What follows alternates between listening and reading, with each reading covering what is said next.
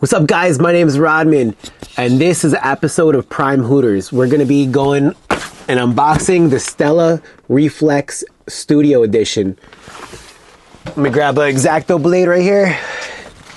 See what we got.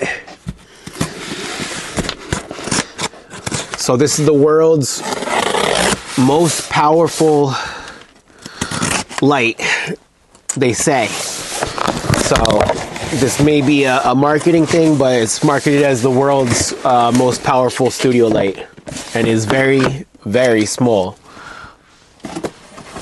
So here it is. This is the Stella Reflex Studio Edition.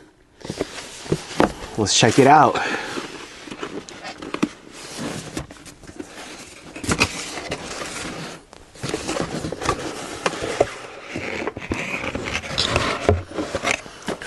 Got your instruction manual. Let's see what we got in here. Okay, we got a light mount. We got a USB-C cable. This looks pretty good, like a 10-foot USB-C cable. What do we have here? Okay, we have a 100-watt USB-C charger. Let's check it out.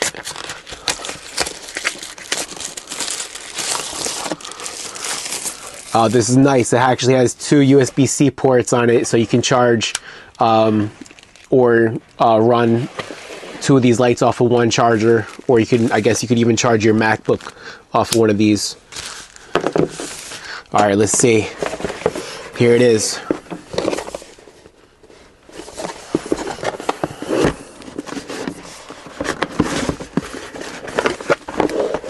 Wow. That is small. Look at that. That is the Stella Reflex Studio Edition. Has a nice little fan set up in there,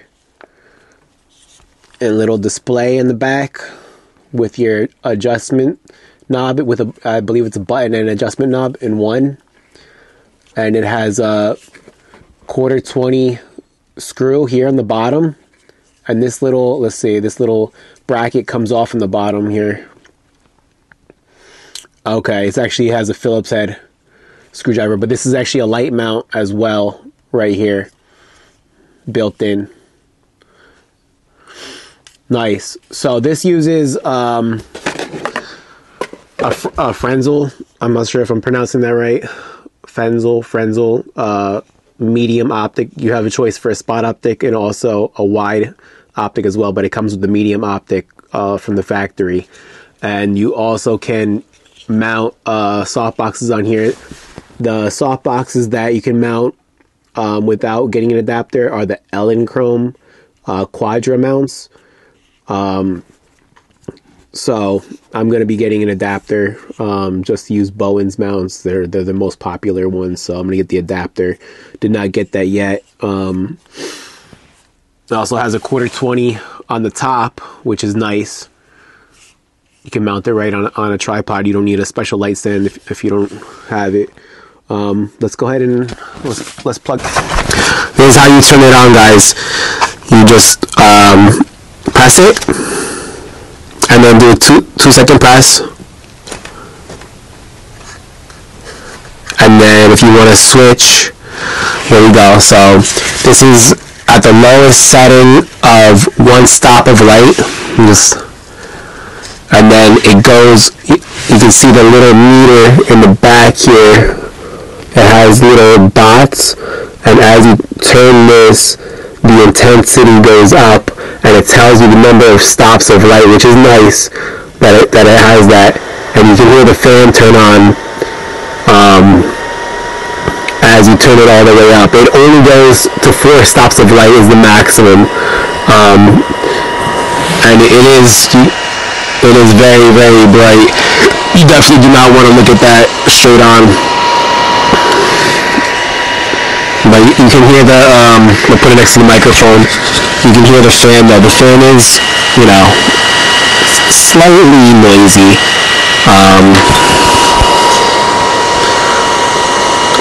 So definitely don't want to have it directly next to a microphone when you will be using it, unless it seems like the fan's only turning on when I turn it to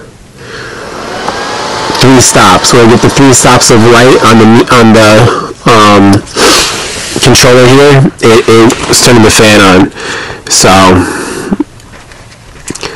anyways, for the most part, you're not going to need that much light when you're shooting indoors anyways.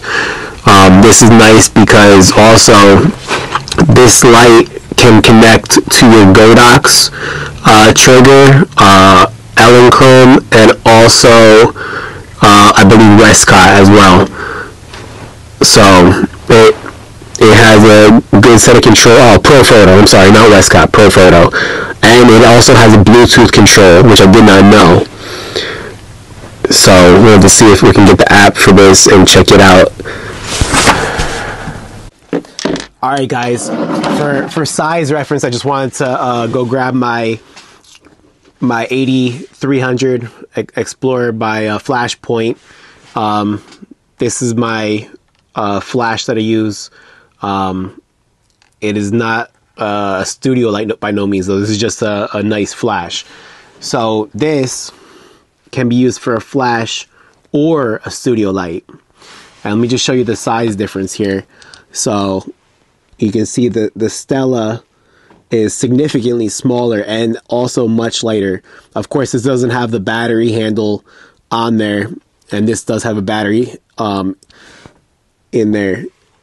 But you can see the diameter is approximately the same, but the length of the 8300 is twice as long, and the weight is probably 3 to 4 times as much compared to this. This is very lightweight.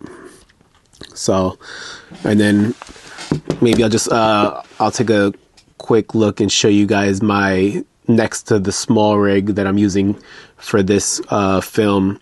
It is way smaller than the small rig light. So guys, that's the StellaPro Studio edition. StellaPro Reflex Studio edition, sorry. So yeah, this light is awesome, and I'm gonna go give it a try in the real world. And yeah, also it's IP65 rated, so you can use this in inclement conditions, which I plan on doing because I do other lines of work, and I'm going to be working outside, and this is going to be one of my work lights as well, besides the studio and photo light. Anyways, I have a 20% off link that you guys can use to get 20% off of your purchase from StellaPro. Please see the link in the description and you will get 20% off. You will not see it, just a heads up, you will not see the discount come off of there until you are all the way at the end of the checkout. Then you will see it, just so you know, because I tried it myself just to make sure it works, and it does work. You just need to go all the way to the end of the checkout and you will see it come off. Alright guys, thank you. We will have more updates on this soon. I want to do a comparison video between this and the 8300 as well for photography. Thank you guys. Take care. Bye.